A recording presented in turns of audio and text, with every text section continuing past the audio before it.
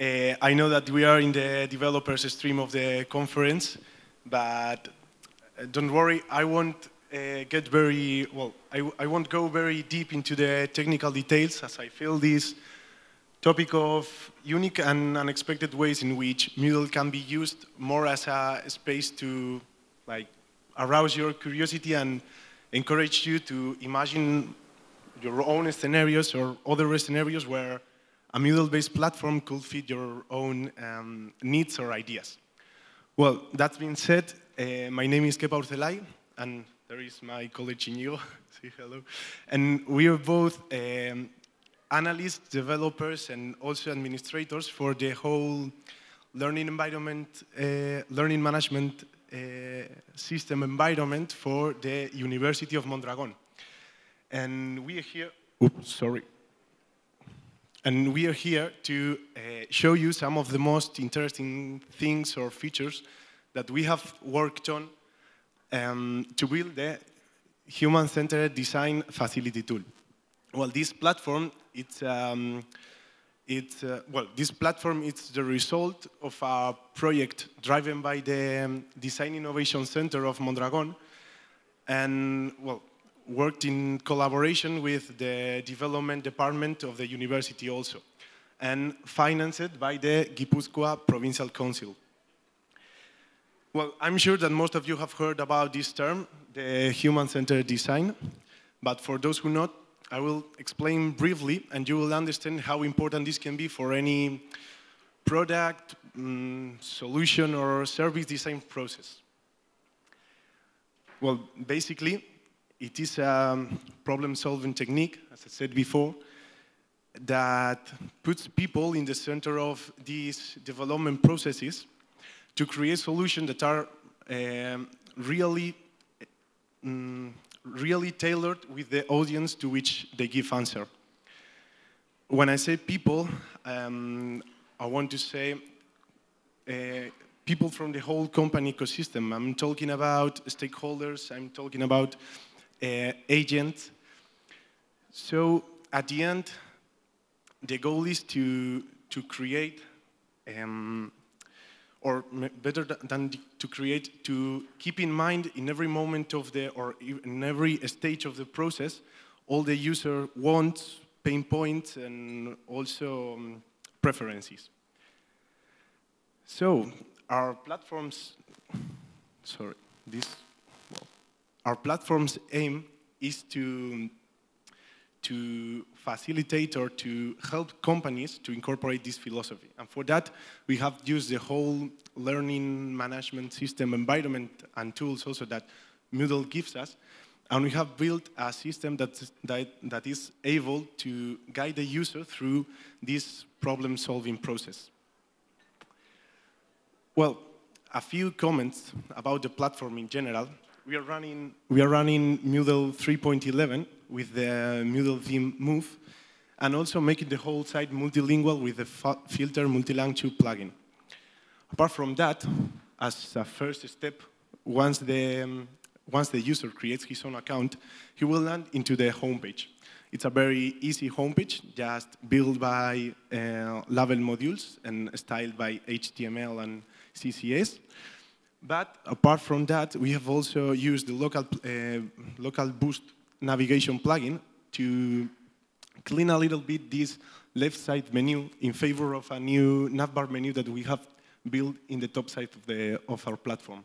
There is where the main sections of our system or applications are.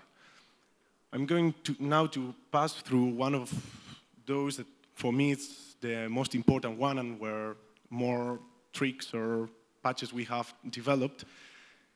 And it's the one, well, there is, it is in Spanish, but in English will be problems.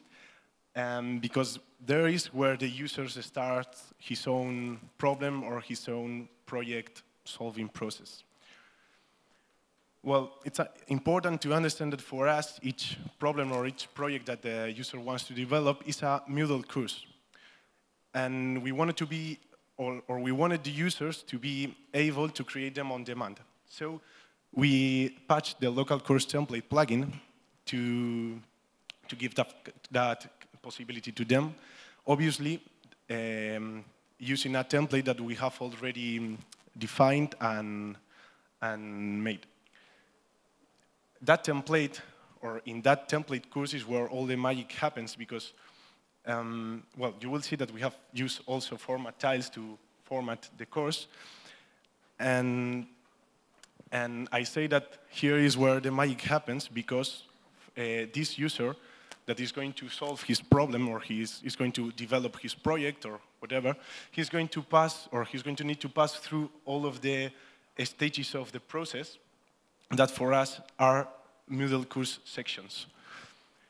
This progress is going to be evaluated in a value that we call the HCD level, that there in the left side of your screen.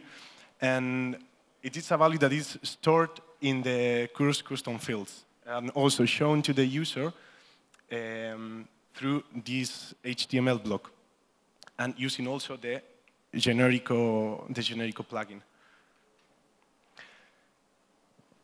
Well, as I said before, this user is going to pass through all of the stages of every development. You will understand these terms. And finally, he's going to have like a planning report in a PDF file using this download content feature. That's a Moodle core feature.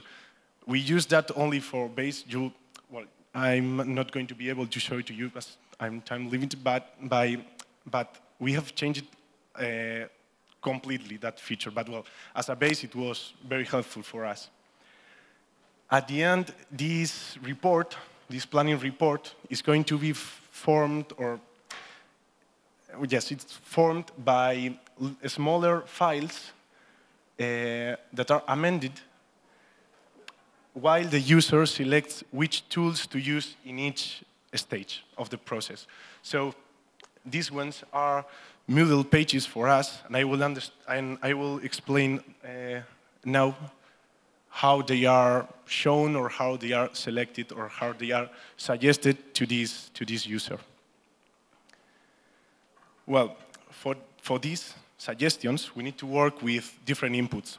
There are some of them, they are simple parameters, but other ones, they are more difficult or tricky. Well, the first one is easy one, the stage of the process. They are all like completion and restriction rules. But the second one gets a little bit more complicated. Well, I said before that for us, an human-centered design tool, it's a page module type. And it's shown to the user by these group access restrictions. And to know in which groups to enroll the user, this is all that the system has to do, we use the mod choice group. It's a little bit confusing to mix this group and tools, but we have like a little well, it's not little, it's so huge, it's quite huge. We have a matrix that links all of them. So once the user selects which group to be enrolled, then the system will show for him the certain HCD tool. We have this agent involvement input in the feedback that the user answers, and this feedback it's also filled by the agents that he will enter in the first step where he defines all the stakeholders. Apart from this, if a user doesn't want to go through all this development process, he has another section in the platform called the tools, where he can find like a library where to filter, search, or just consult whatever he wants, or all the pro tips that we have for him. Well, I really also wanted to end the presentation with these plugins or feature overview, as it gets some clue of how rich the collaboration between how can I say, all of us, I mean, Moodle HQ, also plugin contributors, and every one of us, how rich made our community, our education community in general. So I wanted to say thank you also to all those contributors that contribute to these old plugins that we use, and they are more, but maybe if you have some questions, you will discover more plugins that we have touched or used, and for what. Thank you. Thank you so much. We have some time for questions. Anybody with a question, you can raise your hand and they'll bring you a mic. Over here. Thank you. Just wanted to clarify, when you say you've patched these plugins, do you mean that you've made local changes to them, or are these changes you've contributed back to the original developers? No, we call them patches. It's not, maybe it's not the best term for them. They are modifications that we made for our own site. They are not public. Is there any scope for actually, if they were useful changes, is there any scope for actually giving them back to the original developers so that others can benefit? There are a lot of things that we developed and that we found quite useful for the general plugins development, as they fix some. At the end, we went very deep in all of the plugins that we used. So we saw some things that, yes, as you said, they were useful for the general. We've already patched some of them for make them work with multilingual to filter. We've done some parallel requests. Yeah.